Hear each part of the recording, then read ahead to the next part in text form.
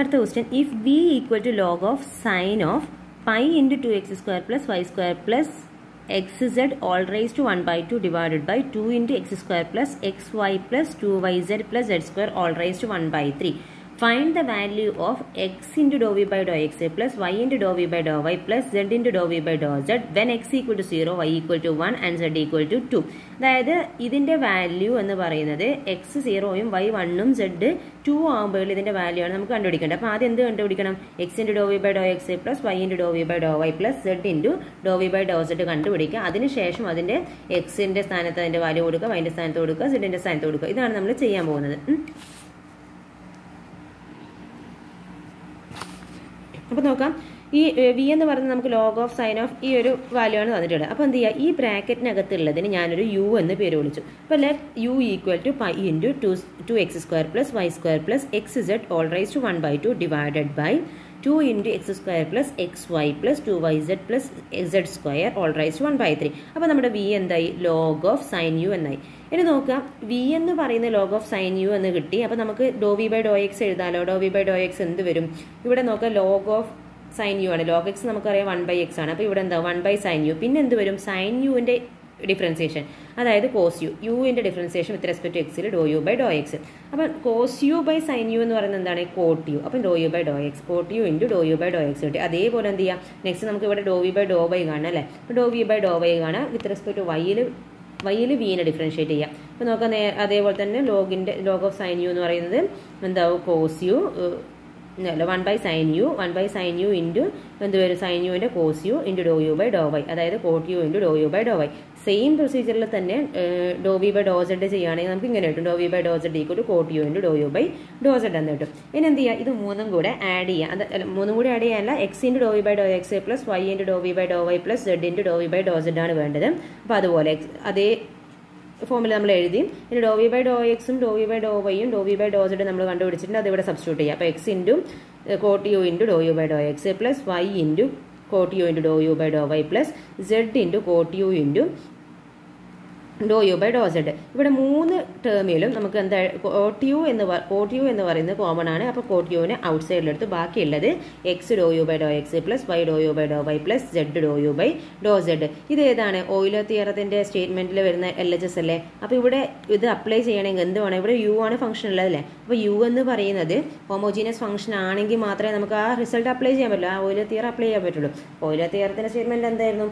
U എന്ന് പറയുന്നത് homogeneous function ആണെങ്കിൽ ഇപ്പോൾ 3 വേരിയബിൾ ഉള്ളത് എക്സും വൈയും സെഡ്. അപ്പോൾ എന്താ? X into Dr U by Dr X plus Y into Dr U by Dr Y plus Z into Dr U by Dr Z എന്ന് പറയുന്നത് NU ആയിരിക്കണം. അപ്പോൾ N എന്ന് പറഞ്ഞാൽ അതിൻ്റെ ഡിഗ്രി ആയിരിക്കണം. അപ്പോൾ യു എന്ന് പറയുന്നത് എന്ത് ചെയ്യണം?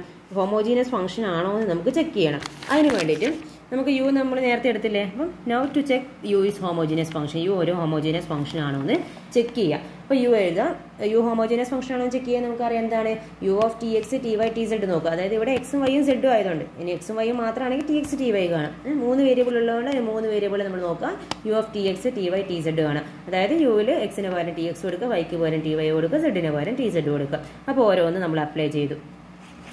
എന്നിട്ട് കോമൺ ടേംസിനെയൊക്കെ ഔട്ട് സൈഡിലെടുത്തു. അതാണ് ഇവിടെ എഴുതിയിട്ടുള്ളത്.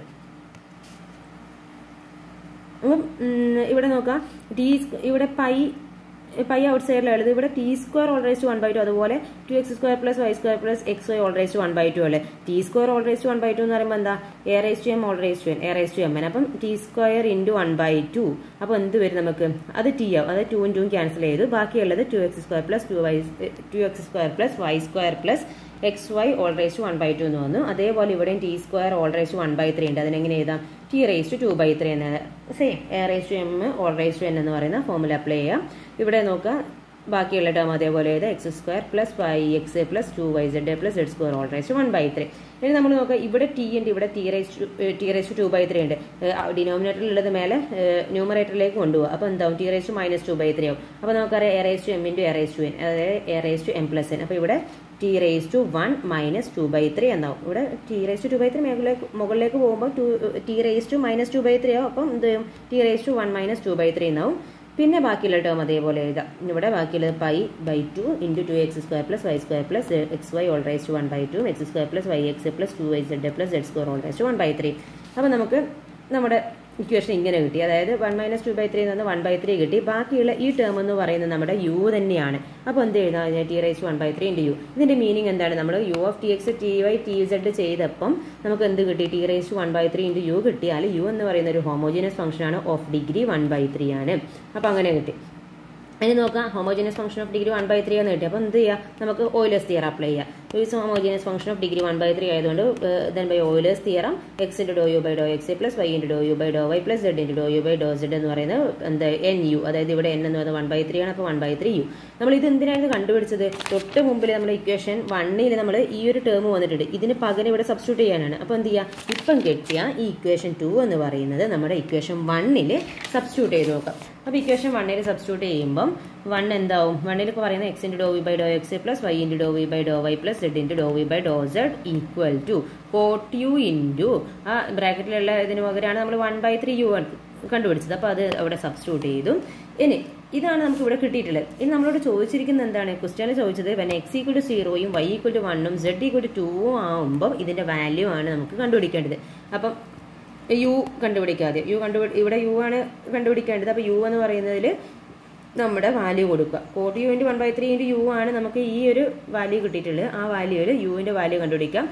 യു നമുക്ക് ഗിവൺ തന്നത് എഴുതാം. അപ്പോൾ എക്സിന് 0 കൊടുക്കുക, വൈക്ക് 1 കൊടുക്കുക, സെഡിന് 2 കൊടുക്കുക. അപ്പോൾ നമുക്ക് ഈ ഒരു ഫോമിലേക്ക് കിട്ടും. അപ്പോൾ നമുക്ക് ഇതിനെ സിംപ്ലിഫൈ ചെയ്യുവാണെങ്കിൽ 1/1/2 എന്ന് പറഞ്ഞാൽ 1 തന്നെ. ഇപ്പോൾ 2 ഇൻറ്റു ഇവിടെ 2 × 2 എന്ന് പറഞ്ഞാൽ 4 വന്ന് 2² all 1/3. അതായത് ഇവിടെ 4 + 4 all 1/3, അതായത് 8 8നെ നമ്മൾ ഫാക്ടറൈസ് ചെയ്യുമ്പം 2 2 2, അതായത് 1/3 ആയതുകൊണ്ട് 3 എണ്ണത്തിന് ഒന്നാണ് എഴുതുക അല്ലേ. അപ്പോൾ 2 എന്ന് എഴുതാം. അതായത് ³ അതായത് 2 ആണ്, നമുക്കറിയാവുന്നതാണ്. π/4 എന്ന് കിട്ടി.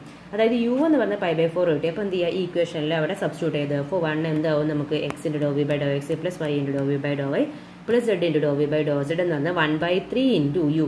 u എന്ന് പറഞ്ഞാൽ π/4 ആണ്. അതുപോലെ തന്നെ cot π/4 നമുക്കറിയാം. cot π/4 എന്ന് പറഞ്ഞാൽ 1 ആണ്. അപ്പോൾ π/12 എന്ന് ആൻസർ കിട്ടും.